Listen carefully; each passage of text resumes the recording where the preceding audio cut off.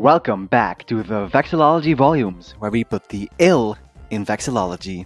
Now that we know what vexillology is, and a cool design detail, there's only one natural next step. Space, baby! Yes indeed, flags have been to space. As a matter of fact, I've also been to space. More specifically, the moon, where I signed a contract with the Argentinian government.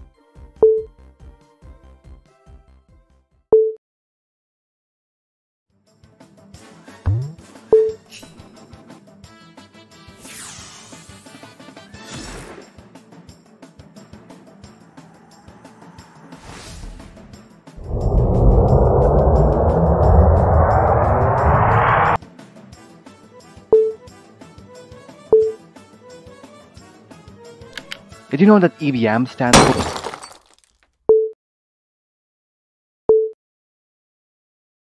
But my personal documents don't matter here. Let's discuss the flags that have been to space.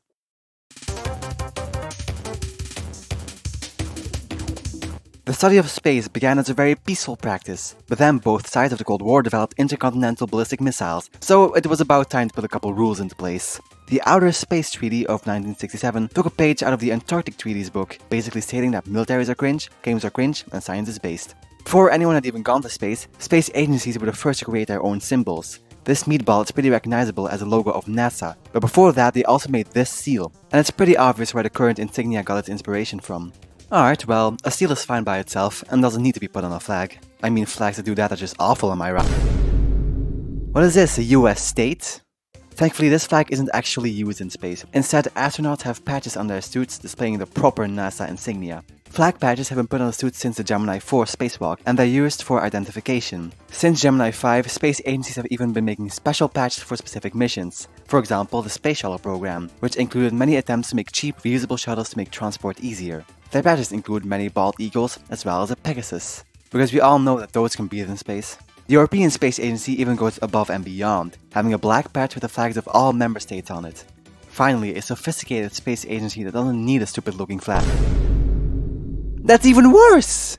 Does your country not operate their own flights? Well, not to worry, because these days every single flag has gone to space before, whether that's on a mission to be sold to vexillophiles for a bunch of cash, because they have space stuff on them, I guess, or on the International Space Station, where every flag has flown.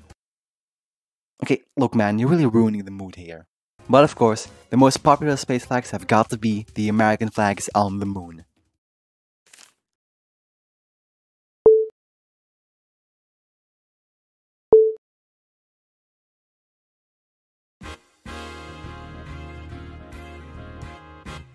Unfortunately though, placing a flag on the moon comes with a few problems, the first one being imperialism.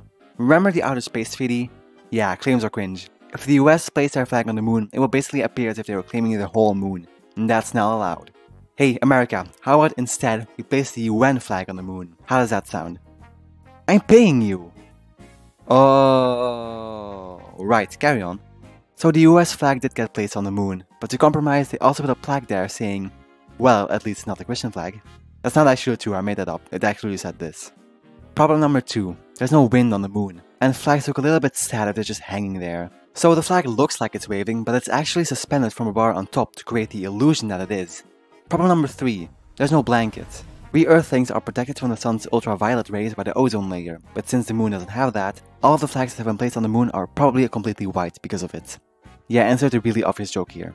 And those aren't even all of the problems. For example, the first flag got knocked over due to the rocket blast and is probably disintegrated, which I hope will never happen to me. Also, they probably all look like Swiss cheese at this point because of all the micrometeors that blast right through them. So that was a quick summary of space flags. Remember to subscribe.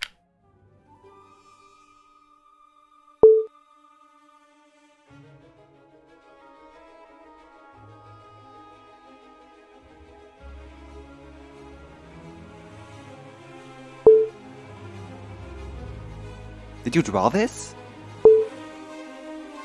This looks like ass.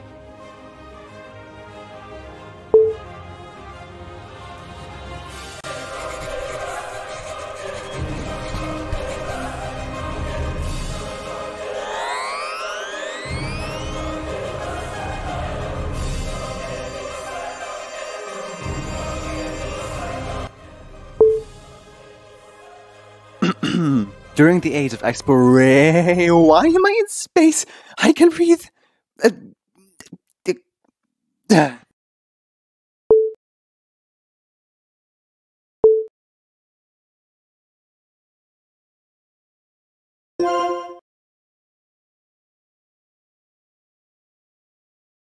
Hey, thank you for watching this video. I'm planning for the next 2 Vexillology volumes to continue this sort of arc that I've set up, so if you'd like to see how the story goes, then you can subscribe and all that. The next video will be the 4th volume where we'll be discussing flag colors, which means we'll also be coming across heraldry for the first time. Also, as usual, community tab. I post teasers there daily.